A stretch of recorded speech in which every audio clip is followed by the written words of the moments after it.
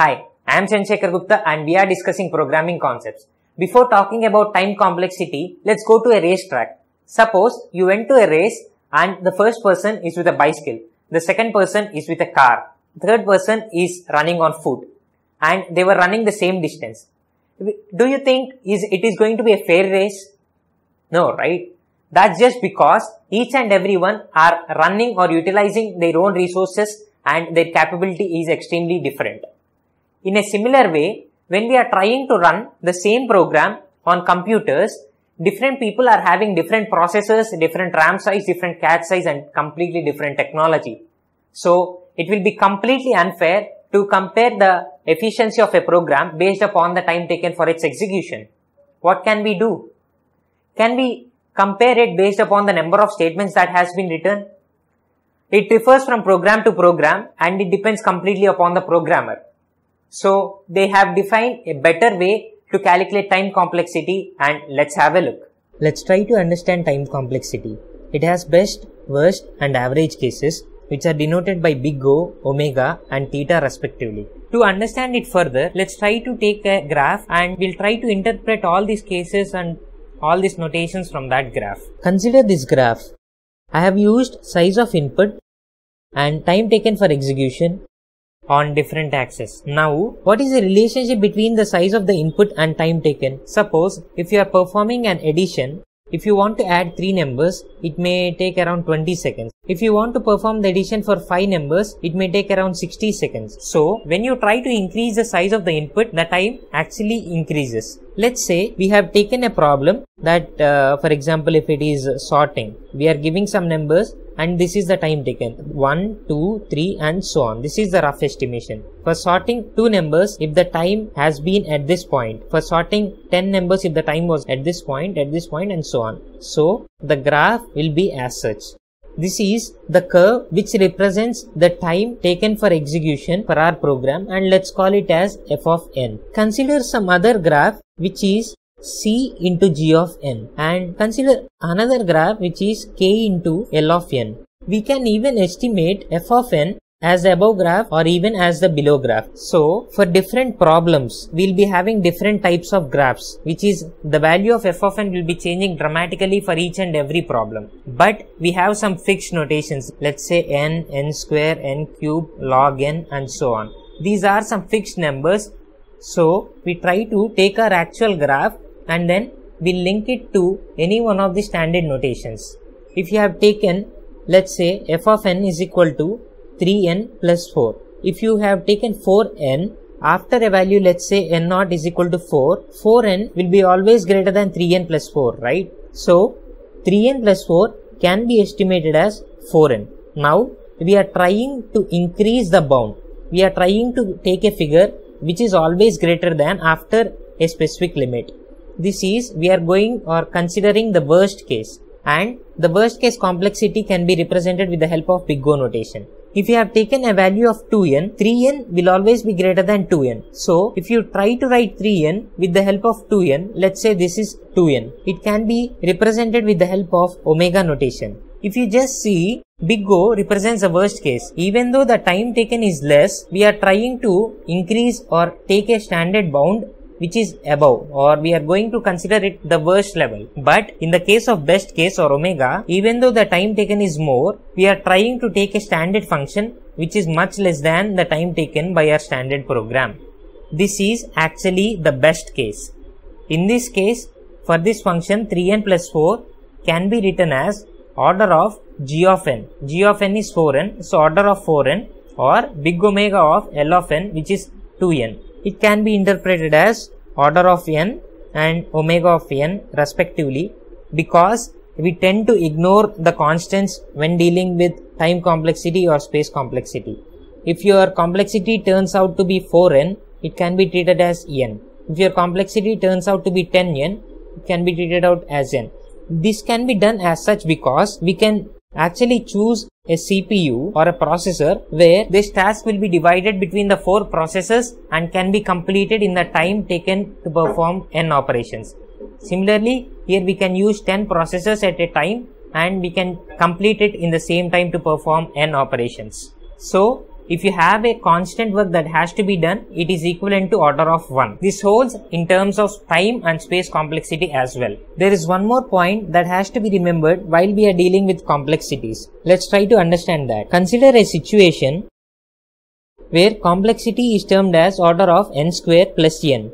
It can be interpreted as order of n square. This is because if you are going to buy a car and if you have also bought its cover, you will never specify the cost of the cover while you are telling it to someone else. Let's say you have bought car for 10 lakhs and you have bought cover for 500 rupees. If someone asks you what is the cost of the car, you will not tell him 10 lakh 500 rupees, right? You will just tell him 10 lakhs. So, when you are trying to specify a larger value, you tend to leave the value which is at the lower bound. Similarly, in the case when we are estimating time and space, we tend to ignore the lower bound.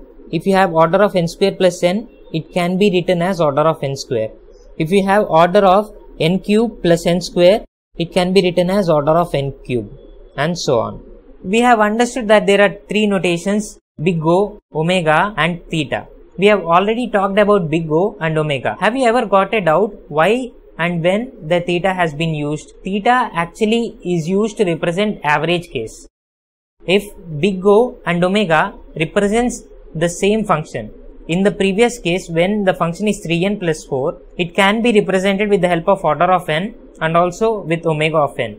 When both of them are equal, we can represent it with theta of n, or just simply remember it is the average case. Let's try to estimate time complexity and how the time complexity will be calculated. Consider this example. Here I am trying to run a for loop from 0 to n. So, Gupta, this is the task that has to be performed. In the maximum or worst case, it will be performed n times. A task is fixed and it has to be repeated n times. That is the best case. Even the worst case is n times here. That also makes the average case to be n in this case. If you consider this example, the value of I is initially 1. And it is incrementing by 2 at every stage. Initially at the first time I value is 1 and this will be executed. So Gupta will be printed once. Now the I value is changed to 2. Again 2 is less than n. The condition is true. Gupta will be executed or printed again. Let's say the value of n to be 32. The I value is incremented again and the I value becomes 4. 4 is less than 32. Again it will be printed. And the I value will be incremented to 8. Again it will be printed. 16. Again it will be printed. Now the I value is 32. Now when the I value is 32, the condition fails and it tries to come out of the loop. If you just observe, it has been executed only 1, 2, 3, 4, 5 times. At this stage, the loop has not been entered and the output will be 5 times of this printing statement. Here the value of n is 32, our initial value is 1, we are incrementing it with 2 at every stage, or we are scaling it up with 2 at every stage. So initially the value is 1, 2, 4, 8, 16. So let's say after k stages, the value of I will be 2 power k. You just need to understand after k stages means it has completed k iterations. So it has entered the loop k times. 2 power k, it stops when this value is equal to 32. That is, k is equal to log 32 to the base 2, which is equal to 5 in this case. If we just observe, when the value is being multiplied or scaled up by a particular number, the complexity is becoming log n to that base. Here in this case it is 2. If you are multiplying with 3, you just try to work out, the complexity will turn out to be log n to the base 3. Let's try to solve some more examples with time complexity. Consider this. Initially the value of I is 0. The condition will be verified. Let's say n is equivalent to 3. So 0 is less than 3. The condition is true. It enters the inside for loop. And this loop is completely nested inside the for loop. The value of j is 0 and it will be executed k number of times. This we can get with the help of our practice. This loop, as it is incrementing by only 1 at every stage, we know that this will be executed k times. Initially, when the I value is 0, it enters the inside loop and it executes or prints the statement 3 times. The I value will be incremented by 1 and the inside loop will also be executed again k times. Similarly, I value will be 2, inside loop will be executed k times. Here, when the I value becomes 3, the condition fails and it comes out of the loop. If we just observe, the outer loop has executed n times. So, for each and every time, the inner loop has been executing k times. The total number of times the statement will be printed was order of nk. If this k is also equivalent to n, it becomes order of n square. You can just understand, if there is a nesting of loops, it actually multiplies the respective number of times. Now, instead of the loops being nested, suppose if you are having two loops separately, initially you are having a loop and then you are having another loop after that. You are having a for loop initially. After the execution of this for loop, you are trying to execute another for loop in the same function. This has to be executed followed by this. Then in this case, this will be executed n times and this will be executed k times. The complexity will be equivalent to order of n plus k. You will multiply the complexities in case whenever it is nested, or you will perform addition if it is performed separately. Let's try to understand recursive examples.